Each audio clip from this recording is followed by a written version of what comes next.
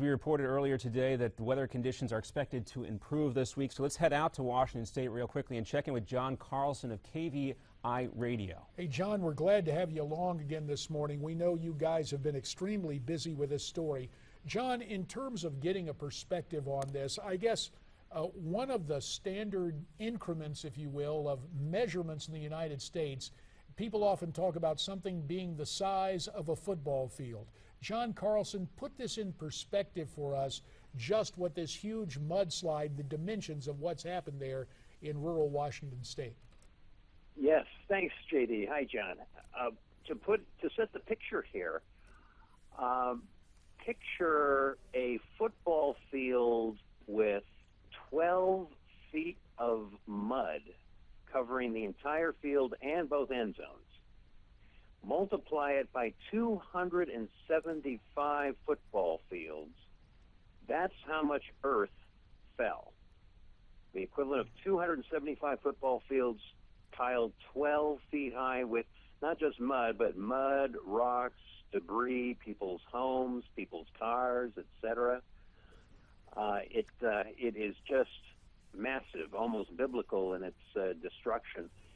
And the good news, you mentioned that number of 30 missing. We were told last week that there were 90 people missing, but the chilling addendum to that was that most of those people were assumed to be under the rubble. Well, they drastically reduced that number to 30, and more good news, they think that that number will continue to come down. So it's still a very grim challenge to try and find any survivors, which I really have doubted for some time will be there. They are finding parts of people, and that, of course, makes everything very problematic and very difficult. But I tell you, you've got all these people who are volunteering and working really hard to make it happen. And this really is America at its best, when nature's at its worst, and people just step forward to do what they can and help out their fellow neighbor. It just, makes you have all that much more faith in your fellow man.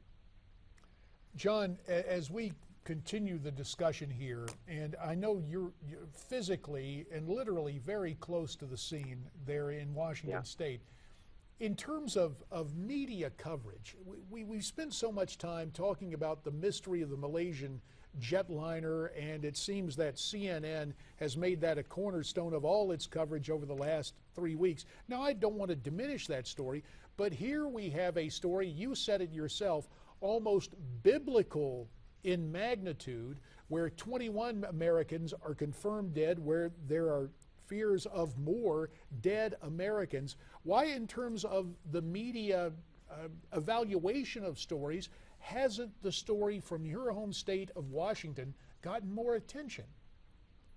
Because it's missing the so-called mystery angle about why it happened and who made it happen. It lacks a villain, and I think those two things help drive news coverage. By the way, you've been hearing floating numbers on the number of dead. Last week we were told 24, 25 bodies. Now it's 21. Here's what's happening there, JD. A person is not listed as dead until their identity is confirmed by the coroner. A next of kin is notified by the chaplain, and the body is released to a funeral home or mortuary. Until that time, it's just a body, and they don't count it as dead. So the number is 21, but there are more bodies, and so that number is going to climb. But as I said a moment ago, not nearly as high as that 90 figure of last week. Yeah, so the numbers, we got to stay on top of those because they continue to change. But John, we saw some video over the weekend of some of these rescue operators, the recovery guys, the guys in the heavy equipment, pausing there to have a memorial for those bodies that have been found. We also heard this report, JD talked about this earlier, the search dogs have to be rested because they could lose their sense of smell. Talk about the level of exhaustion that these folks are dealing with right now and how they're able to push through it. Well, this is where the weather has been complicating, because when the weather turns cold and the rain starts to fall, then the mud gets especially difficult to deal with. And that has been really tough on the rescue, the cadaver dogs actually. And it has been rough on the responders, but you know what? They're not letting up. You've got loggers out there. You've got firefighters. You've got local volunteers.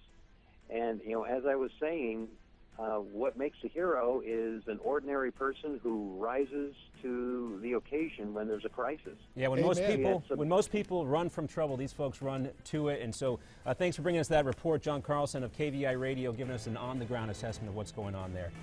Good to hear from him. And we appreciate John's comments. We welcome your comments via social media. Tweet us what you have to say at Newsmax TV, hashtag America's Forum. Email us, connect@newsmaxtv.com or facebook.com/Newsmax. Introducing the driver that